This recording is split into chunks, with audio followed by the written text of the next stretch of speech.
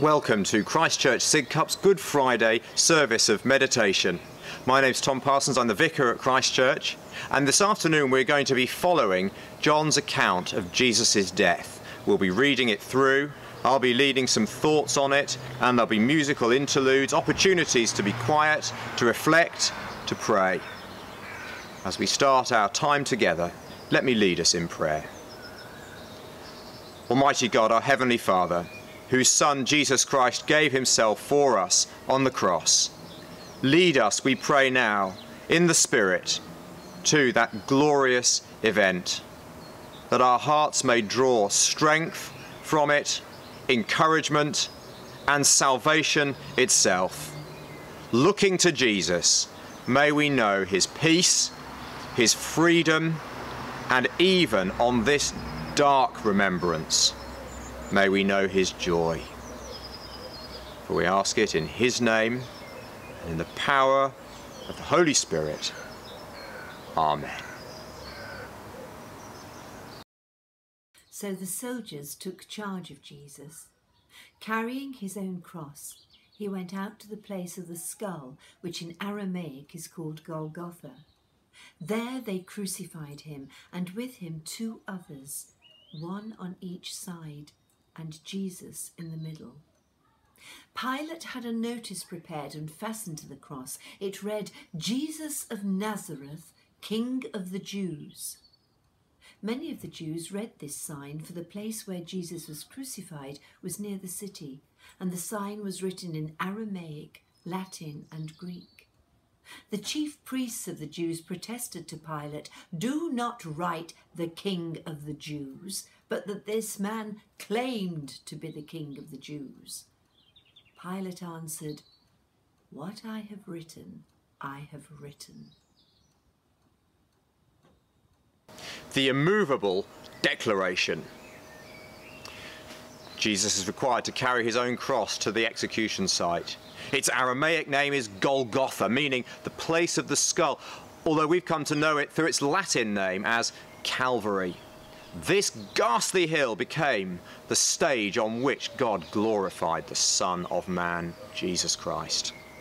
John selects snapshots that point to the true meaning of this event. And first, we must pay close attention to the sign that Pilate had fastened to the cross, "Jesus of Nazareth, the King of the Jews." Pilate deliberately worded this notice of the charge against Jesus to offend the Jewish authorities. He's showing exactly what he thinks of these leaders. He's saying to them, this pitiful man is exactly the sort of king you deserve. I imagine he took pleasure in their fury. How Pilate humiliated them. The Passover pilgrims might pass the prominent location and think the Jewish leaders had actually endorsed Jesus. So the Jewish leaders insist on a vital change of wording. Jesus claimed to be a king. That would make it clear that they rejected the claim.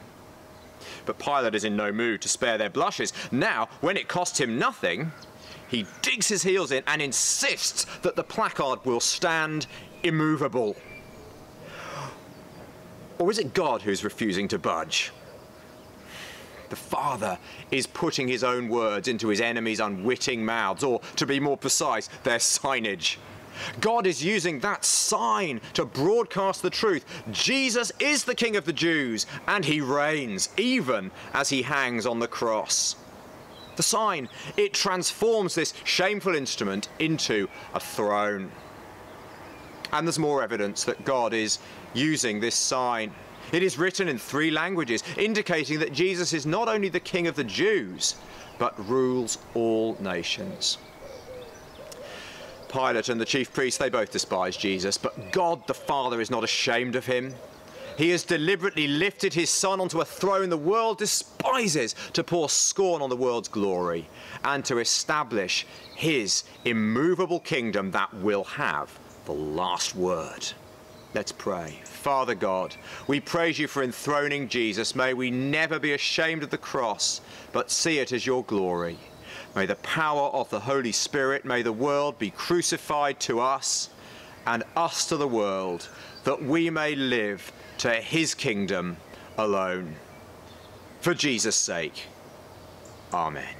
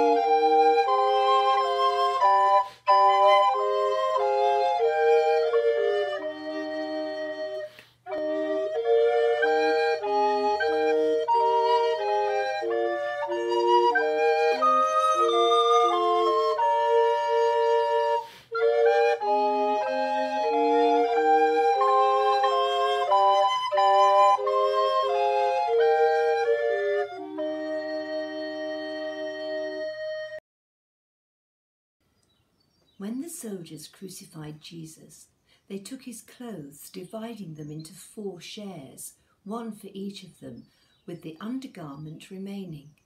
This garment was seamless, woven in one piece from top to bottom. "Let's not tear it," they said to one another. "Let's decide by lot who will get it." This happened that the scripture might be fulfilled, which said, "They divided my clothes among them and cast lots for my garment." So this is what the soldiers did. The gambling executioners. All 4 Gospels mention them. Gambling executioners playing at the foot of the cross for possession of Jesus' undergarment. John gives more information about this incident than Matthew, Mark or Luke. What significance does he see in it? On one level, it demonstrates human indifference in all its callousness. On a purely human level, how hard these men must have been to think of gaining from the crucified victim before his own eyes. They're concerned about the material question only. The morality of stealing from a dying man doesn't concern them at all. Here is the pitiless selfishness that characterises all the atrocities of human history. At a deeper level, the game over the clothes illustrates Jesus' self-offering in all its completeness. Most paintings of Jesus on the cross preserve his modesty, but the soldiers don't care about that. They took his undergarment and left him naked. When Adam and Eve turned away from God, nakedness became an outward expression of their inward guilt and shame. And on the cross, Jesus takes that guilt and shame upon himself, and so he also assumes our nakedness to him in order to clothe us with his own perfect qualities. But on the deepest level, this incident exhibits God's sovereignty in all its power.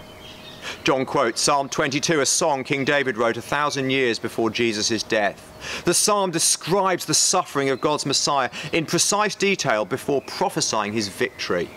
It mentions the very game John witnessed those soldiers playing. So why did they play the game? The word "so" leads us to the ultimate reason. The scripture had to be fulfilled, so this is what the soldiers did. God's word stated that they would do this, and so they did. His sovereign purpose is irresistibly at work. I remember my amazement when I first discovered the links between Psalm 22 and Jesus' death. It boosted my confidence that the cross really was at the centre of God's purposes. If you've never read that psalm, read it today. The gambling executioners unwittingly confirm God's faithfulness. That is, confirms it to everybody who sees their actions through the lenses of Scripture. Their selfishness highlights Jesus' infinite love. Let's pray. Father God, we praise you that your sovereign plan was irresistibly working out through Jesus' death. Lord Jesus, thank you for offering yourself for us so completely. Holy Spirit, help us to overcome our callous indifference and clothe us with compassion, kindness, humility, gentleness, and patience. In the name of Jesus. Amen.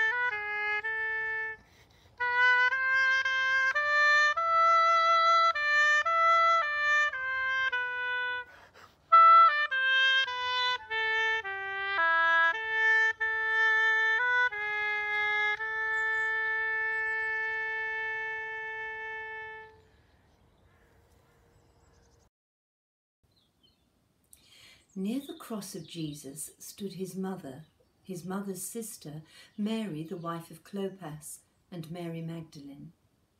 When Jesus saw his mother there and the disciple whom he loved standing nearby, he said to her, "Dear woman, here is your son." And to the disciple, "Here is your mother." From that time on, this disciple took her into his home. Our church, is it an accident? Pain seems to intensify our awareness of ourselves and to accentuate the irritation we feel towards others. Jesus must have been tempted to respond to his own agonies in a self-centered way too, but instead he kept looking outwards towards the needs of others. Jesus' outward focus is demonstrated in a moving incident that John must have treasured. This disciple stands near the cross along with a group of women, which includes Jesus' mother, Mary. Seeing them both there, bereft, Jesus gives Mary and John to one another as mother and son. It's hard to imagine Mary's pain as she watched her firstborn son on the cross. We must assume that her husband Joseph had died. That's why Jesus was so concerned that she should have a home to go to. He provided the best comfort he could. A new son, John, the dear friend who was known as the disciple Jesus loved. This is a unique and intimate moment, but it reveals a love every believer is invited to experience. It represents in miniature what Jesus aimed to accomplish for us all. He died to form a new family, also known as the church. Jesus died to establish a new relationship between God and each one of us as individuals.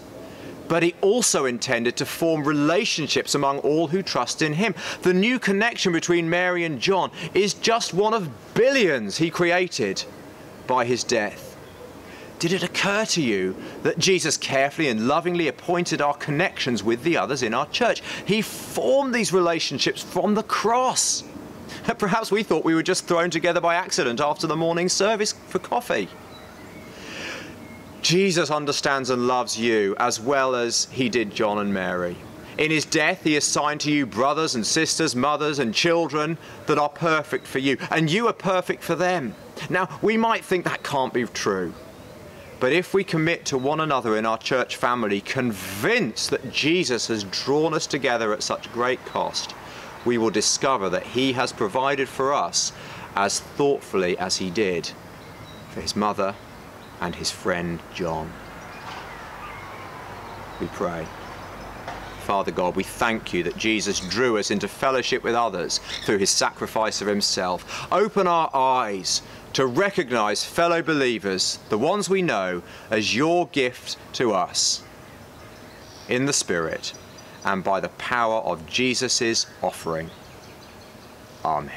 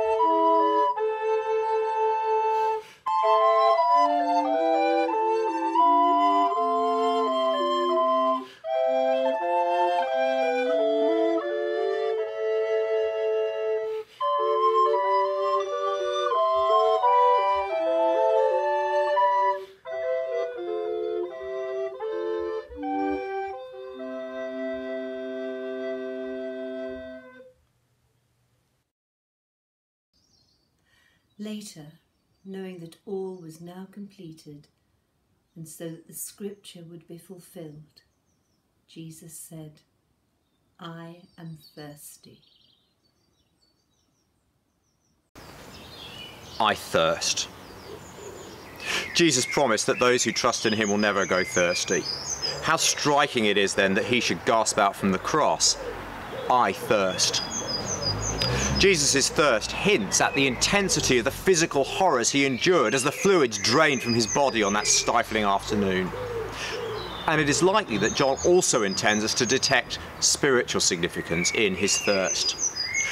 John states that there were two reasons why Jesus said, "I thirst." First, he knew that all was now completed. His work is done. But he was not content only to know that for himself. He wanted to be able to announce it for our benefit. Yet, how could he do so with a parched mouth? It seems that by asking for a drink, he was preparing himself to utter the words we will consider later, "It is finished." But then second, Jesus said, "I thirst," in order that the scripture would be fulfilled. He seems to be referring to two psalms, Numbers 22 and 69. His tongue sticks to the roof of his mouth, Psalm 22, but he is given only vinegar for his thirst, Psalm 69. Both psalms describe the suffering of God's anointed king, and they point beyond the suffering towards the salvation that will follow as God vindicates him. So Jesus is intentionally identifying himself as this suffering king, and he is pointing to his future triumph. So these two reasons account for why Jesus said the words, "I thirst." But why did he enter the state of thirst at all? He has promised to give living water to us because we sinners are separated from God and we are in a state of thirst. Spiritually, we are parched and we will thirst to death. The only way for us to receive the water, living water, was for the anointed king to experience our spiritual dehydration for us, and Jesus has done it. On the cross, he experienced our thirst in all its agony to take it from us. And in completing that loving work, he has opened a supply of refreshment that will never run dry. So let us ask now for that refreshment. Father God, we come to Jesus who said that he who believes in me will never go thirsty.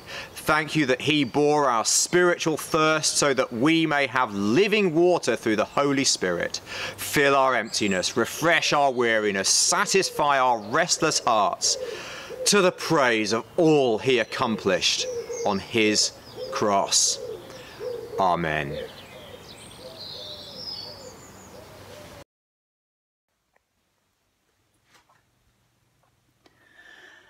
God so loved the world. God so loved the world that he gave his only begotten Son, that whoso believeth in him should not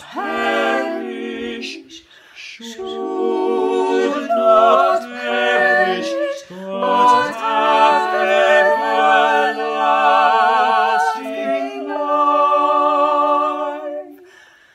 For God sent not his Son into the world to condemn the world.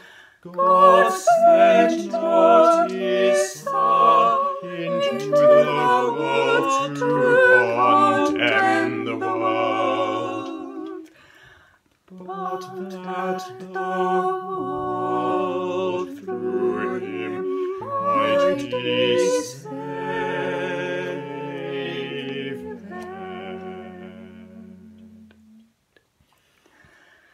God so loved the world. God so loved the world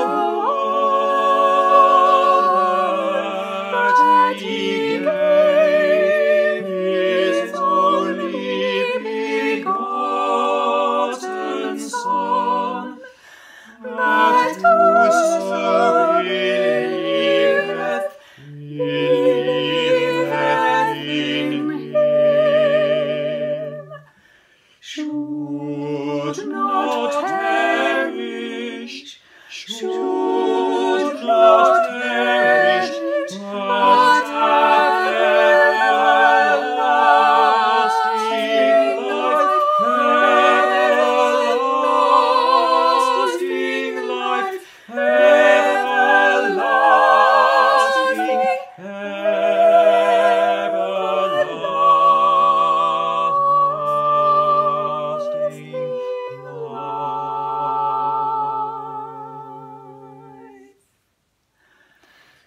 God so loved the world.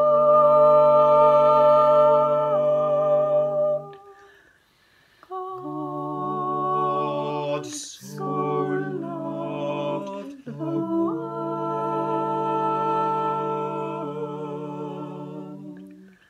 God so loved the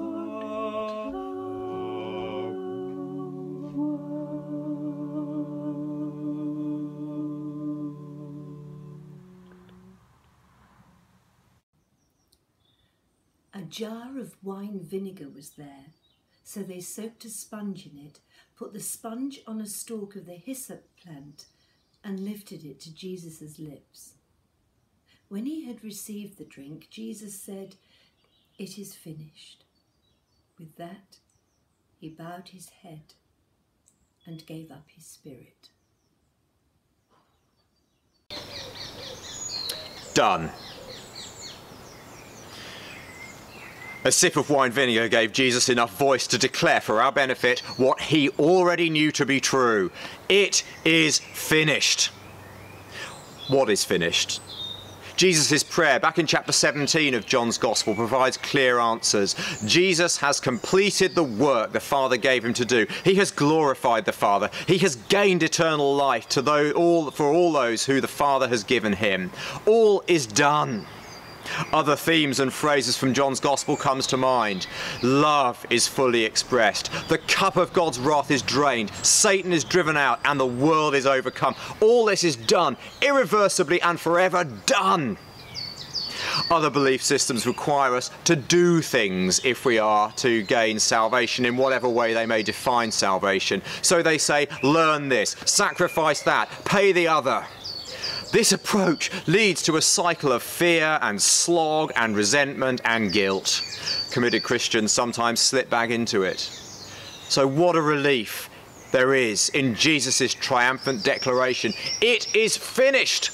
He has accomplished our salvation in full and gives it to us as a gift. We don't need to do things to achieve God's acceptance. We trust that Jesus has done it all. And there's instant proof that he has. As soon as he uttered the victory cry, he bowed his head and gave up his spirit. Now death forcefully takes our lives because we sin. Jesus freely gives his life because he has no sin. But he does, doesn't he? What about our sin that he was carrying? Why did he not die and have death forced upon him for that? Because he had borne our judgment. In those hours on the cross, our conviction had already been fully spent. And at the moment of death, Jesus is offering his perfect work to the Father freely. And he is offering it on our behalf as us. So God the Father's welcome is not a distant goal we hope to reach one day. It's our privilege from the very outset of the Christian life, from the moment we trust in Jesus.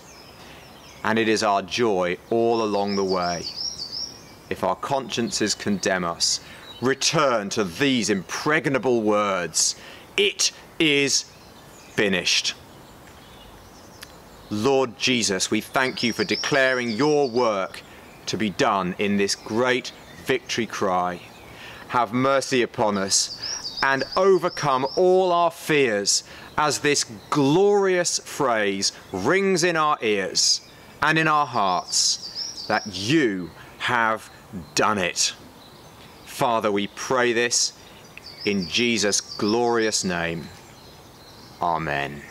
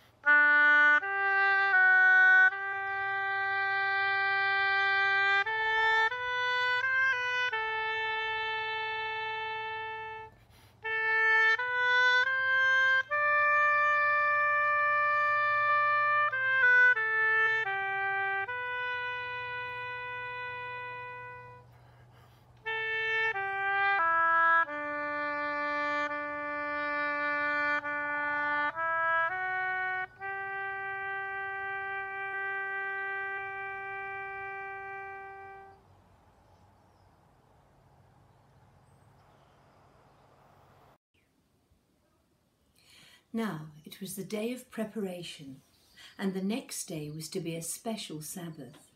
Because the Jews did not want the bodies left on the crosses during the Sabbath, they asked Pilate to have the legs broken and the bodies taken down.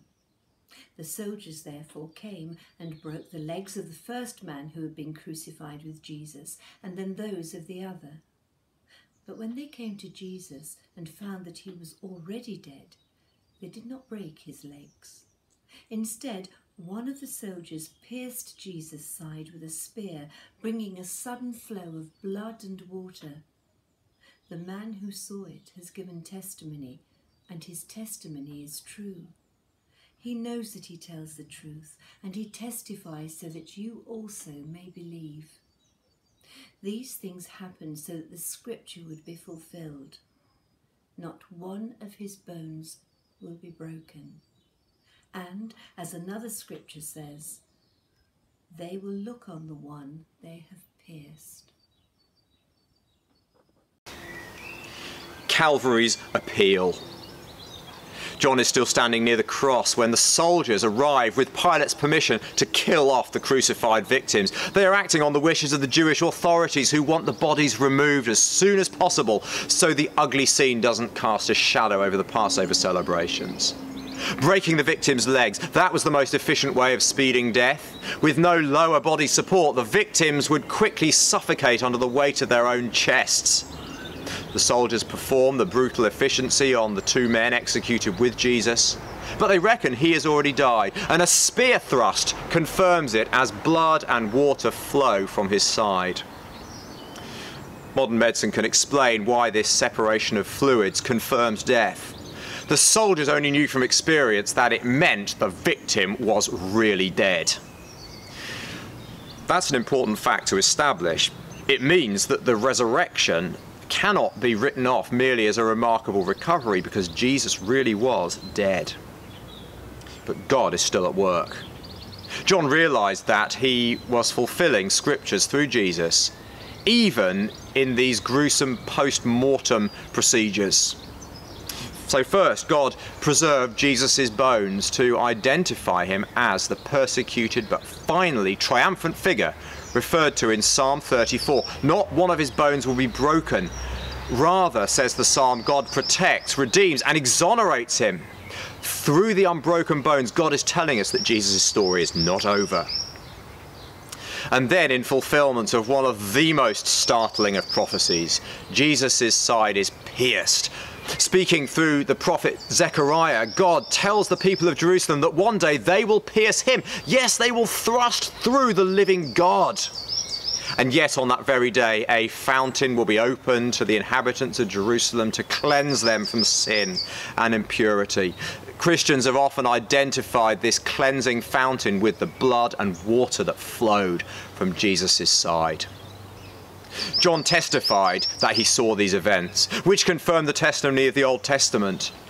God appeals to us to them through the lengthening shadows of sordid Calvary. Believe, he urges us. Trust my beloved Son and receive eternal life from his historic death. Our Father in heaven, we praise you for your testimony about your Son. Apply his cleansing blood to our lives, that by the power of the same eternal Spirit through whom he offered himself, we may turn from sin and worship you with all our soul, heart, mind, and might. In Jesus' name, amen.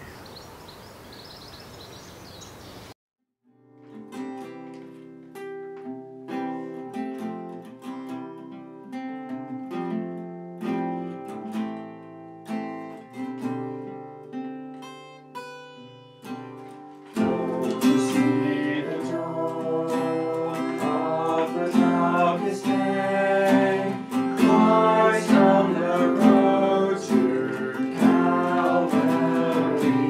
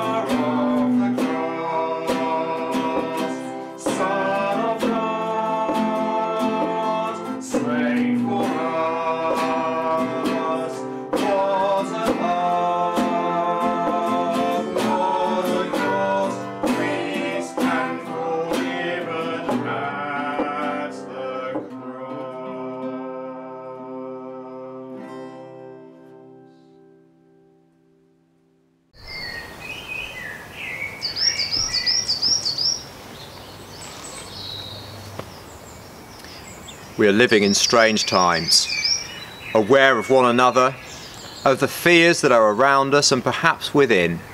We commit one another now in prayer as we close to our loving Heavenly Father.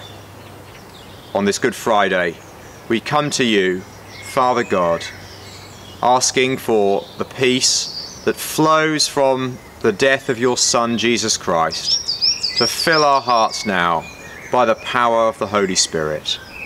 And may the blessing of God Almighty, the Father, the Son, and the Holy Spirit be upon us and remain with us this day and always. Amen.